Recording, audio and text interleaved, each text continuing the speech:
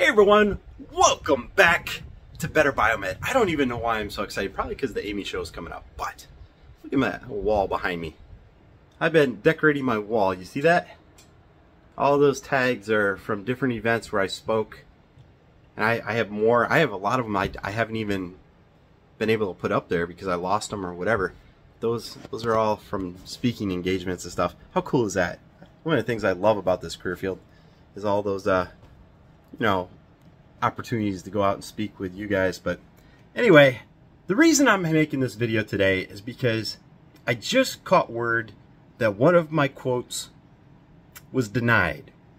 It was denied for the worst of reasons.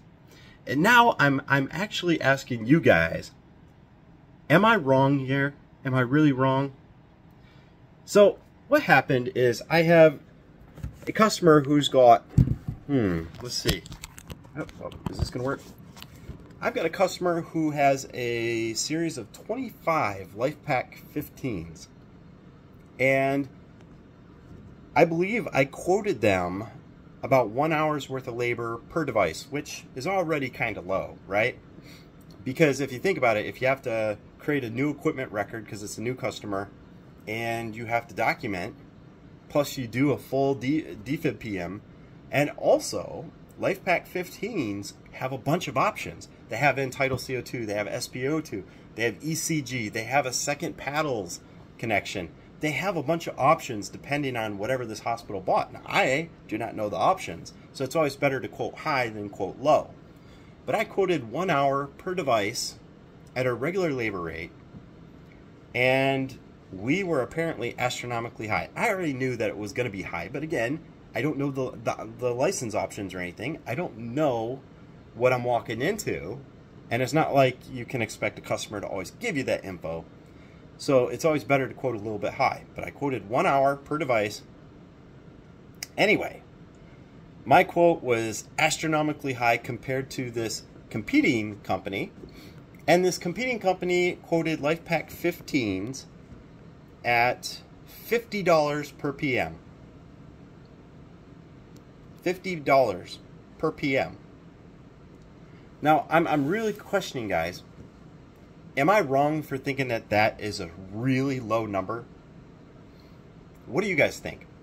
Because the LifePak 15, the PM itself, if you do the whole thing the way it's supposed to be, it's going to take you a long time. And then you have to factor in on top of that the documentation of everything, generating the field service reports for the customers, yada, yada, yada. So am I really wrong for thinking that what is a $50 LifePak 15 PM? All I can think is that in order for that to pay for itself, you're talking a 15-minute PM. That's the only way that the numbers make sense, because if you think about it, you're going in and doing a quick energy discharge, and what else would you be doing? I mean, it's 15 minutes.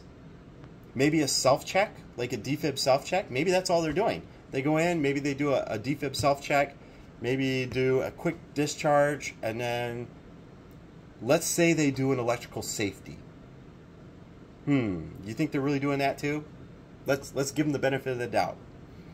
So I'm saying 15 to 20 minutes, and then let's say they're really fast at doing documentation. They can do their documentation in about 10 to 15 minutes. That puts you at about 35 minutes. $50 per DFib PM. I just don't see how that's possible. And the company that quoted that is a very major player in the third-party realm. And they're a publicly traded company, if that also helps you guys out, because there's only a few of those, right? How can you do 25 DFib PMs at $50 each? I bet you, I'm going to bet my whole paycheck, they ship out one technician, like a Biomed one, and he slams through all 25 before lunchtime. I bet it. How much you want to bet? So, the reason that I'm maybe a little upset is because there are certain companies out there they are in a race to the bottom. Does that make sense, guys? A race to the bottom, which means they just throw a real low ball offer out there. Now, I get it if it's a loss leader. A loss leader is when you take a loss at something because you expect to profit at something else. So let's say I offer to do your DFEBs at $50 per PM, but I get the contract for all of your hospital beds. Now I take a loss leader on one because I'm going to make it up on something else. That's the only way that I see these numbers making sense. So I don't even know. I don't have a calculator on me, but let's say 25 times $50. That's what? A couple $1,000? 2,300, something like that. $2,300. Now let's do some math on that, guys. So let's say you send out 3 technicians and they do a full LifePak 15 PM, which is about an hour. I know that we can do it for less. All right, I know, guys. Don't have to tell me. Let's say we send out 3 people and it takes an hour, including documentation, to do the PM, document it, do all the options, entitle CO2, etc., because that would take about an hour. 3 technicians for one day. Let's say they're all Biomed ones. Let's say they make $250 a day. That's about $750 at $2,300 for the whole quote. You're already half of that in labor.